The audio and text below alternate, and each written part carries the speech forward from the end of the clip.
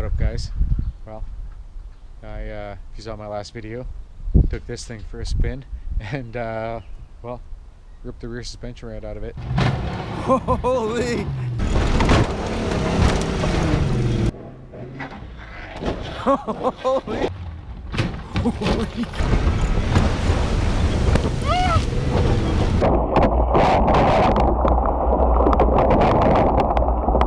The lower links came right off the frame, so it was super rusty, super buggered, and she's done now. So one of the main reasons I bought this thing is to take the EFI off of it and throw it on the Pathmaker rig, because that's only a TBI one.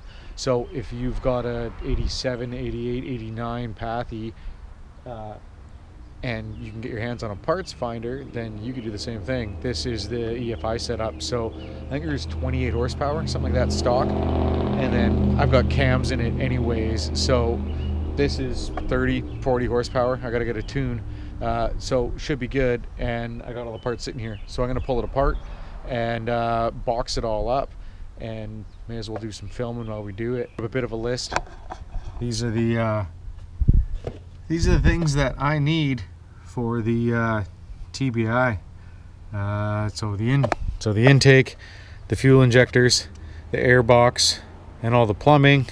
I got to take the full wiring harness out of the thing.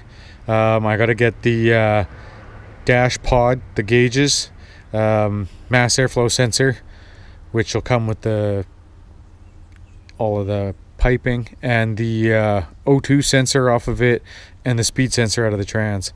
So a few things to pull off. Lubed them all up the other day, so just gonna grab this bad boy, spin them out. I got the bag of Ziplocs, because easiest way if you're doing something like this, as you pull a part off, you throw it in a Ziploc bag labeled into your bucket, so you don't have a huge bucket of bolts. At least you got a bit of an idea. Each component will go in one bag. Keep it a little bit more organized for my really poor memory when I have to put this all back together on the Pathmaker. So first thing I pull off, air box. It's 3 bolts.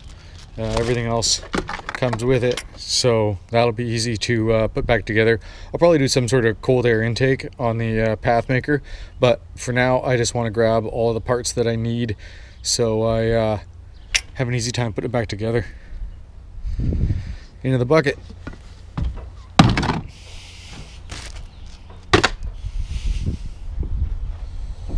Next up, I'm going to some of these wires out of the way, and then yank that intake off, toss it in the bucket, and onwards and upwards. I think I got to get the throttle cables too. Not 100% sure on that, but for what it's worth, I'm going to pull them off, because it would really annoy me if the other ones were different length. So keep those. If you've never taken these kind of plugs off before, they can be a bit of a pain if you don't know what you're doing. This stupid little wire holds them on there. So easiest way I find is just with a knife, and you just pop them like that. As soon as you pop it, it kind of gets out of the groove, pops off like nothing, and you just snap that back in for when I put the plug back on. So sucks trying to pull wires out, break plastic, so you just got to be careful. They're like, every damn plug on these things is completely different than the other ones, so some of them you can squeeze, some of them are, you know, they're a pain in the ass. I hate it. Thankfully it looks like these ones are all squeezable ones, which is good, and I love things that stay attached because I don't have to worry about them later. Well, I got most of the bolts off the main part of the intake here. Something's hooked down in the back, so I got to figure that out. But have this up and out in a second, and then it'll be a lot easier to see the fuel rails and everything. So winner boys, got this thing all ready to come off. Got all the hoses off, and it should be just burning a little rich. Gonna be wanting to clean those a little bit. Not that much, because I'm pretty lazy.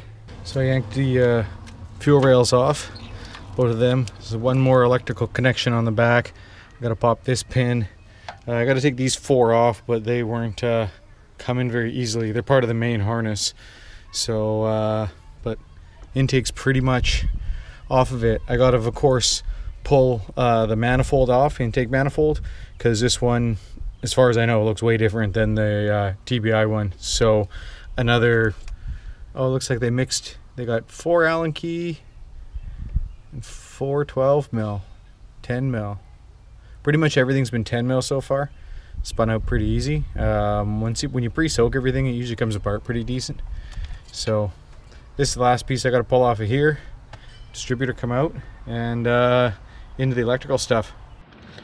Well, since I seem to take months to do every project, this is where we left it last time. I'm right at the point where I got to pull the intake manifold off. If you're doing this and you care about the motor, you don't really want the yellow orange gaskets to drop down in there. But since I couldn't care less and this block is going, I don't really care. I'm just however I can. Like, I see little pine needles falling in the fuel injector hole. That'd be real bad if I was not just yanking this all out, scrapping it. So hopefully these crusty bolts are gonna loosen off without too much difficulty. We're gonna find out real quick. Of course, when you break your socket Allen head, you get to do fun things like put the pair of pliers on the end of the Allen key to try to pop the bolts. Thankfully that wasn't so bad. Sketchy. Working around here with half-assed tools. Story of my life. So deeper and deeper we go. I popped off the upper rad hose, this valve cover vent hose, put the fuel rails over there. Sweet. Well, I think I got everything free enough that I can pull this intake mani off. Of course, there's studs in the into the block, so it's always a little harder to get off. Oh.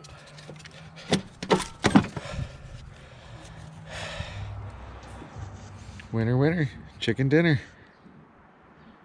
Looks good. Gaskets even look good. Happy with that.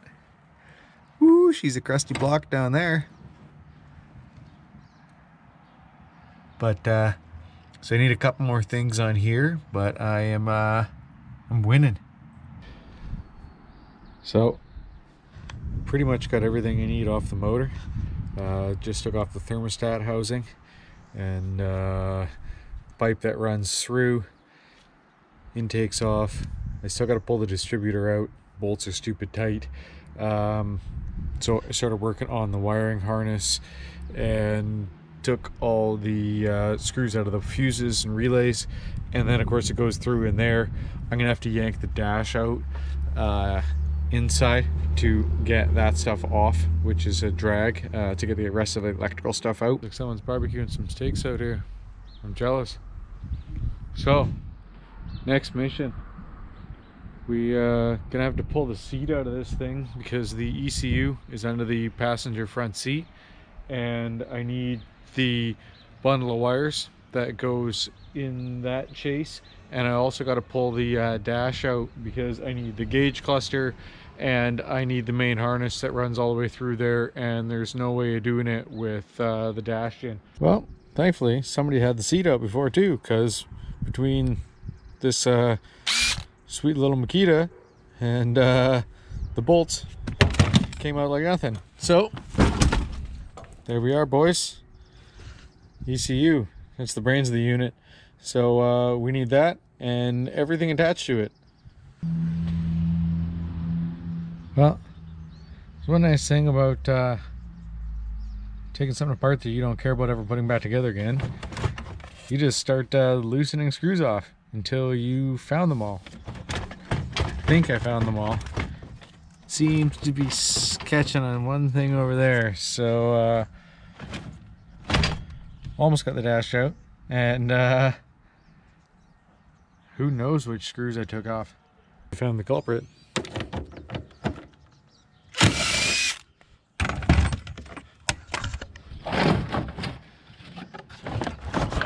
Oh yeah. Get the stink water out of the way. Dash removal. Jeep Finder style. Well, bonus to not having a windshield in the thing. It's much easier to pull the dash out. And also get this main heating duct out of the way. So, there's the wire I need. Almost out. Never-ending EFI removal project continues. Look at the size of that wiring harness. That's insane. I think I've got everything I need off of here. Now I can get rid of this damn thing. Parts that I sold off, I'm just gonna